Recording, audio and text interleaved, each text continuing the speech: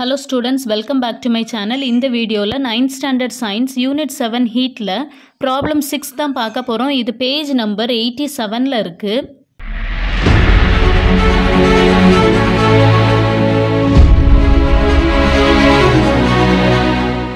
Question பார்க்கலாம். How much boiling water at 100 degrees Celsius is needed to melt 2 kg of ice so that the mixture, which is all water, is at 0 degrees Celsius?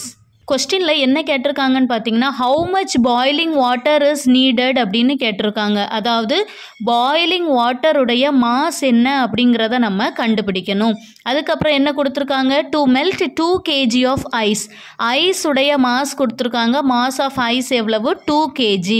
அதுக்கப்புறம் இந்த boiling வாட்டரில் இந்த ice melt ஆனதுக்கப்புறம் ரெண்டு சேரக்கூடிய மிக்சருடைய temperature என்னவா இருக்கணும்னு சொல்லியிருக்காங்க, 0 டிகிரி செல்சியஸாக இருக்கணும்னு சொல்லியிருக்காங்க. சொல்யூஷனில் நம்ம கிவன் டேட்டாஸ் எழுதிடலாம். என்ன கண்டுபிடிக்கணும், பாயிலிங் வாட்டருடைய மாஸ் கண்டுபிடிக்கணும். So mass of boiling water நான் MWன்னு எழுதுகிறேன், which is equal to we have to find, இது என்னங்கிறத கண்டுபிடிக்கணும். அப்புறம் என்ன கொடுத்துருக்காங்க, ஐஸ் உடைய மாஸ் கொடுத்துருக்காங்க. So mass of ice MI is equal to 2 kgன்னு நான் எழுதிக்கிடுறேன். அப்புறம் சேஞ்ச் இன் டெம்பரேச்சர் ஒன்று கொடுத்துருக்காங்க. 100 டிகிரி செல்சியஸில் இருக்கக்கூடிய பாயிலிங் வாட்டரில் ஐஸ் மெல்ட் ஆனதுக்கப்புறம் அது என்ன டிகிரிக்கு மாறிடுது, 0 டிகிரி செல்சியஸுக்கு மாறிடுது அப்படின்னு கொடுத்துருக்காங்க. ஸோ நமக்கு வந்து சேஞ்ச் இன் டெம்பரேச்சரும் இந்த கொஸ்டினில் இருக்குது. ஸோ சேஞ்ச் இன் டெம்பரேச்சரை நம்ம எப்படி ரெப்ரசன்ட் பண்ணுவோம், டெல்டா டீன்னு ரெப்ரசன்ட் பண்ணுவோம், which is equal to 100 degree செல்சியஸில் இருந்து 0 டிகிரி செல்சியஸுக்கு மாறுது. So 100 degree Celsius minus 0 degree Celsius. இவ்வளோ தான் கிவன் டேட்டாஸ். நம்ம இனி இதில் இருந்து மாஸ் ஆஃப் வாட்டர் எப்படி கண்டுபிடிக்கிறதுன்னு பார்க்கலாம். கொஸ்டினுடைய லாஜிக் படி ஒரு பவுல்னே நம்ம வச்சுக்கிடலாம். இதில் வந்து 100 டிகிரி செல்சியஸில் பாயிலிங் வாட்டர் இருக்குது. இந்த பாயிலிங் வாட்டருக்குள்ள 2 kg ஐஸ் க்யூப் உள்ளே இருக்குது. இப்போது இதில் பார்த்தீங்கன்னா இந்த பாயிலிங் வாட்டர் வந்து என்ன ஆகுது, ஹீட்டை லூஸ் பண்ணுது. அதே இது இந்த ஐஸ் என்ன செய்யுது, ஹீட்டை கெயின் பண்ணுது. வாட்டரில் ஹீட் லாஸ் ஆகுது, ஐஸில் ஹீட்டு கெயின் ஆகுது.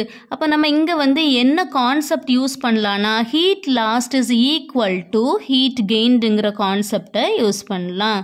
Heat last is equal to heat gained. இந்த ஹீட் லாஸை வந்து நம்ம என்ன ஃபார்முலா வச்சு மென்ஷன் பண்ணுவோம்னா, C is equal to Q by M into delta T. இதில் இந்த C அப்படிங்கிறது என்னது, specific heat capacity of water. Q அப்படிங்கிறது heat energy required. M is mass of water. வாட்டரில் வந்து ஹீட் லாஸ் ஆகிருக்கு, அதனால ஹீட் லாஸ்ட்டுக்கு கீழே நம்ம என்ன எழுதுகிறோம், மாஸ் ஆஃப் வாட்டரை எழுதுகிறோம், MW. சரியா, டெல் T வந்து change in temperature equal to heat கெயின்டை வந்து நம்ம என்ன ஃபார்முலா வச்சு மென்ஷன் பண்ணுவோம், L is equal to Q by M. ஐஸில் தான் ஹீட் கெயின் ஆகிருக்கு, அதனால இந்த எம்மை வந்து நம்ம எப்படி எடுப்போம், மாஸ் ஆஃப் ஐஸ்ன்னு எடுத்துக்கிடலாம். இதில் L அப்படிங்கிறது specific லேட்டன் heat of ice, Q அப்படிங்கிறது heat energy required and MI is the mass of the ice. So இந்த ரெண்டு ஃபார்முலாலேயுமே Q வந்து காமனாக இருக்குது, அதனால் நம்ம இன் டேர்ம்ஸ் ஆஃப் Qவில் எழுத போகிறோம் இந்த ஃபார்முலாவை. இதில் பாருங்கள், Q is equal to இந்த ரெண்டு டேர்மும் இந்த சைடு வந்துடும். அப்போ C into MW into delta T is equal to, இங்கேயும் in terms of Qவில் எழுதணும், Q is equal to L into MI. இப்போ இதில் பார்த்தீங்கன்னா இந்த வேல்யூவும் Q உடைய வேல்யூ தான், இந்த வேல்யூவும் Q உடைய வேல்யூ தான். அதனால் இந்த ரெண்டு டேர்மை மட்டும் நம்ம என்ன செய்ய போகிறோம், ஈக்குவேட் பண்ண போகிறோம். பாருங்கள், அப்போ நமக்கு எப்படி கிடைக்கும், C into MW into delta T is equal to L into MI. Next நம்ம கொஸ்டினில் என்ன கண்டுபிடிக்கணும், மாஸ் ஆஃப் வாட்டர் தான் கண்டுபிடிக்கணும்னு சொல்லியிருந்தாங்க. ஸோ இந்த மாஸ் ஆஃப் வாட்டரை நம்ம ஒரு சைடு வச்சுட்டு மீதி உள்ள டேர்ம்ஸை இன்னொரு சைடு கொண்டு வந்துடலாம். ஸோ பாருங்க, mass of water mw is equal to L into mi by C into delta T. இனி இதில் நம்ம வேல்யூஸ் எல்லாம் சப்ஸ்டிடியூட் பண்ணோன்னா mass of boiling water கிடச்சிரும். இதில் சப்ஸ்டிடியூட் பண்ணுறதுக்கு முன்னாடி நம்ம இதில் என்னென்ன வேல்யூஸ் அப்படிங்கிறத பார்த்துடலாம். எல் அப்படிங்கிறது என்னது? Specific லேட்டன் heat of ice. இந்த specific லேட்டன் heat of ice எல்லுடைய value என்னன்னு பார்த்தீங்கன்னா L is equal to 3,36,000 joules per kilogram. இதான் எல்லுடைய value. Next mass of ice இருக்குது. மாஸ் ஆஃப் ஐஸ் உடைய வேல்யூ கொஷினில் என்ன கொடுத்துருக்காங்க? 2 kg கொடுத்துருக்காங்க. நம்ம இந்த மாஸ் ஆஃப் ஐஸை என்ன செய்யணும்னா கிராமுக்கு கன்வெர்ட் பண்ணணும். ஸோ கிராமுக்கு இதை நம்ம கன்வெர்ட் பண்ணணும் அப்படின்னா என்ன ஃபார்முலா யூஸ் பண்ணணும்? 1 kg is equal to 1000 grams. இதுதான் ஃபார்முலா. இப்போ நமக்கு வந்து 2 kgயை கன்வெர்ட் பண்ணணும். அப்போ 2 kgனா என்ன வரும்? 2 kgனா 2 into 1000 grams which is equal to 2000 gram. Mass of ஐஸை நம்ம என்ன செஞ்சாச்சு? கிராமில் கன்வெர்ட் பண்ணியாச்சு. ஸோ அதை எழுதிக்கிடலாம். Mass of ice is equal to 2000 gram. Next என்ன இருக்குது? சி. C அப்படிங்கிறது என்னது? Specific heat capacity of water. இந்த C உடைய வேல்யூ என்னது? C is equal to 4,200 joules per kilogram per Kelvin. இதுதான் C உடைய வேல்யூ. அப்புறம் என்ன இருக்கு? சேஞ்ச் இன் டெம்பரேச்சர் இருக்கு. Change in temperature delta T. Delta T உடைய வேல்யூ நமக்கு என்ன கிடச்சிருக்கு? 100 டிகிரி செல்சியஸ் மைனஸ் 0 டிகிரி செல்சியஸ்னு கிடச்சிருக்கு. எப்போவுமே நமக்கு செல்சியஸ் யூனிட் இருந்துச்சுன்னா நம்மளால் சிம்பிளிஃபை பண்ண முடியாது. அதனால இந்த செல்சியஸை நம்ம என்ன செய்ய போகிறோம்? கெல்வினாக மாற்ற போகிறோம். நான் இதில் எழுதுகிறேன். Delta T is equal to 100 degree Celsius minus 0 degree செல்சியஸ்னு இருக்குது. இதை நம்ம இப்போ கெல்வினாக மாற்ற போகிறோம். கெல்வினாக மாற்றுறதுக்கு நம்ம என்ன ஃபார்முலா யூஸ் பண்ணணும்? K is equal to C plus 273.15. இதுதான் ஃபார்முலா. இப்போ நம்ம என்ன செய்யலாம்? முதல்ல இந்த 100 டிகிரி செல்சியஸை கெல்வினாக மாற்றலாம்.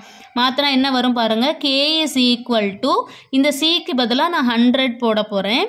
100 plus 273.15 which is equal to 100 plus 273.15 என்ன வரும்? 373.15ன்னு கிடைக்கும் கெல்வின். நெக்ஸ்ட்டு இந்த 0 டிகிரி செல்சியஸை நம்ம கெல்வினாக மாற்றலாம். சேம் ஃபார்முலாவில் இந்த Cக்கு பதிலாக என்ன போட போகிறேன்? 0 போட போகிறேன். பாருங்கள், K is equal to 0 plus 273.15 which is equal to 273.15 kelvin. இப்போ இந்த ரெண்டு வேல்யூவை நம்ம இங்கே சப்ஸ்டிடியூட் பண்ணலாம். என்ன கிடைக்கும்? which is equal to 100 degree Celsius கெல்வினாக மாறும்போது 373.15 கெல்வின் மைனஸ் இந்த 0 டிகிரி எப்படி வரும்? 273.15 கெல்வின்னு வரும். இது ரெண்டையும் சப்ட்ராக்ட் பண்ணலாம். 373.15 மைனஸ் 273.15 we get 100 கெல்வின். இப்போ நமக்கு சேஞ்ச் இன் டெம்பரேச்சருடைய வேல்யூ 100 கெல்வின் கிடச்சாச்சு. இப்போ 4 வேல்யூவும் கிடச்சிதா? இனி இந்த 4 வேல்யூவையும் சப்ஸ்டிடியூட் பண்ணால் நமக்கு மாஸ் ஆஃப் வாட்டர் கிடச்சிரும். இப்போ இந்த வேல்யூஸ் எல்லாத்தையும் நம்ம சப்ஸ்டிடியூட் பண்ணலாம். mass of water mw is equal to L உடைய வேல்யூ 336,000 into mi உடைய வேல்யூ 2000 into நான் யூனிட் எல்லாம் சேர்த்து எழுதுகிறேன் ஜூல்ஸ் பெர் கிலோகிராம், இது வந்து கிராம், பை C உடைய வேல்யூ 4200 into டெல்டா T உடைய வேல்யூ 100 யூனிட் சேர்த்து எழுதுகிறேன் joules per kilogram per kelvin, அப்புறம் இந்த கெல்வின். இந்த ஜூல் கேன்சல் ஆயிரும், கிலோகிராம் இது கேன்சல் ஆயிரும். இந்த கேயும் கே இன்வர்ஸும் கேன்சல் ஆயிரும். அப்போ நமக்கு வெறும் ஜி மட்டும் கிடைக்கும். சரியா? which is equal to 336,000 into ஒரு 2000 by 4200 into 100 gram. ஓகேயா? இனி இதை நம்ம கட் பண்ணிடலாம். 2 0, இந்த 2 0 கட் ஆயிரும். ஒரு 0, ஒரு 0, இங்கே ஒரு 0, இங்கே ஒரு 0 கட் ஆயிட்டா? இனி 2 டேபிளில் நம்ம கட் பண்ணலாம். 2 2s are 4, 1 2 is 2. இங்கே வந்து 2 டேபிளில் கட் பண்ணும்போது 1 0 0. நெக்ஸ்ட் இது 3 டேபிளில் கட் பண்ணலாம். 7 3s are 21. இங்கே வந்து 1 3 is 3, 1 3 is 3, 2 3s are 6. Again 7 டேபிளில் கட் பண்ணலாம். 1 7 is 7. Here 1 7 is 7, 6 7s are 42, which is equal to 16 into 100 gram, which is equal to 1600 grams. Or இதை நம்ம எப்படி எழுதலாம்? 1.6 kilogram no எழுதலாம். This is our required answer for mass of water MW.